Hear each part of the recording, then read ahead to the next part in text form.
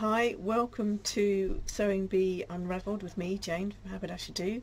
It is the semi-final week. Week 9, I think. Or was it week 8? I can't remember. I've lost count now. So we had Manny, Deborah, Brogan and Annie in the semi-final. And it's Japan week. For the pattern challenge, they had to make a kimono. And in the transformation, they had to undertake some visible mending, known as Sashiko or Sashiko, I think. Sorry. And then in the made to measure, it was an origami inspired outfit. So the kimono was a pattern that was drafted by Esme and a Japanese colleague of hers. So I haven't been able to find anything like it. The features of the kimono was the rectangular sleeve, and it was put in a not the conventional way. I think it has a gap in it. It has a stand-away collar and a trim down the front, which is often in a contrast colour, and then a big tie belt tied with a bow, and then it was lined as well, and the lining's attached. So if you get the lining too short, it's going to pucker up everything from the front. So Deborah and Brogan had a bit of a mare on this one.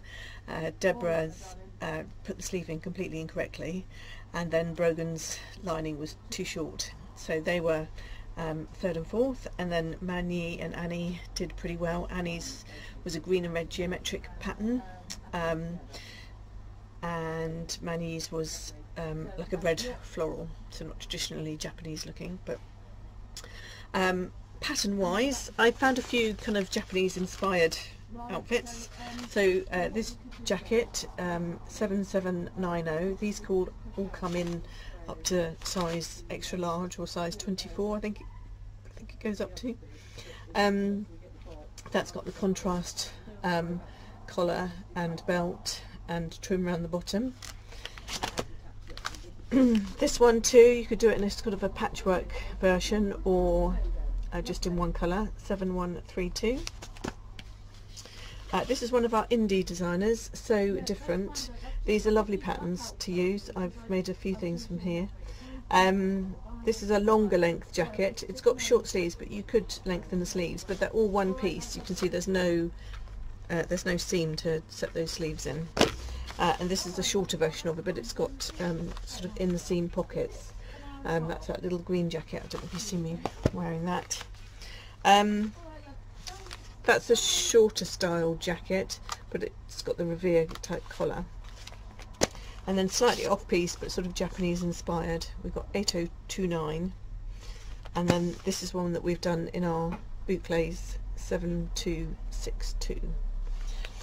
So fabric wise, I think most people plump for a cotton, so you could go for sort of quite a traditional cotton. This is a William Morris print, the Strawberry Thief. That would pair nicely with this willow pattern in green. You could do either of those as a contrast. You could go super bright. We've got koi carp, or some kind of koi carp. I'm sure any fishing experts will tell me what kind of koi that is. You could pair that with a vibrant polka dot, or you could go more floaty, and this is a viscose. This is fairly new in. I think this would make a lovely little summery jacket, just to put over a camisole top or something to keep the chill off in the evenings. Okay, so going into the transformation challenge, where they had to do some Sashiko or visible mending. It's kind of like a form of darning, but you're designed to see it. We have got a couple of books on it that cover it. So Mending Matters, that's a really lovely book actually if you're into stitching. It's got lots of different ideas of how to mend holes in garments, patch pockets, all that kind of thing. And then this one always makes me laugh, that title, Joyful Mending, because that's a bit of an oxymoron really. I always find mending a bit of a chore, but that too's got some lovely ideas. So You can use all kinds of things for mending. I mean, we've got loads and loads of motif patches. You can iron on or sew these on. There's lots more there as well. This is just a very small sample. You can use embroidery threads. These are just over £1 each. There's over 450 colours of those, so lots to choose from. You could go a bit thicker and use a tapestry ball. Again, there's over 400 colours, and they're just over £1 each. Did a lovely little rainbow, embroidered rainbow between two clouds on her skirt. Annie had embroidered stars. And then Brogan and Deborah again both had a bit of a mare. Deborah came last again. I don't think she just kind of appliqued stuff on. She didn't really do the sort of visible mending bit, the threading. And then finally the made to measure was an origami inspired gown. They had 5.5 hours to make this, and they'd already had an hour and a half to cut out, so they had a bit of prep time on this. And they wanted the appearance of folded paper around the body and to create 3D shapes. So really you needed a fabric that was going to fold and hold its shape. So cotton drill, which is what Deborah used, taffeta, which is what Annie used. I'd written down scuba as well, which is kind of the similar kind of stuff to what Brogan had used, but like they didn't like the fact that it didn't actually crease, although it does hold its shape. If you put it into a position, it will hold its shape. So Annie again did a fantastic job. She really hit the brief on this one, making her bright pink taffeta gown with all the geometric shapes.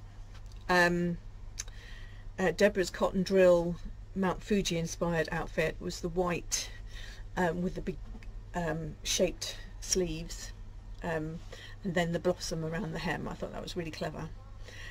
Then Manyi's disappearing collar, but that was about the only bit of origami in it, so it was very subtle. And then she had a big applique crane on the front, which did have bits that stuck out, but it looked more applique than origami. And then Brogan with her neoprene sort of wetsuit fabric was a bit like scuba, and she got some really interesting shapes, and the flowers that she made and the frill across the middle, but I don't think they thought that she really hit the brief with that one. So it was it did look like either Deborah or Brogan was going to be going home and not going to make the final, which would have been a real shame. So it was really good to see that they were all going to stay. So I hope that's not a spoiler for anybody. Probably if you're watching this, then you already know the outcome, don't you? So so final next week. I think I shall be raising a glass or two when I watch it. So have a good week, and let's hope the sun shines. See you then. Bye.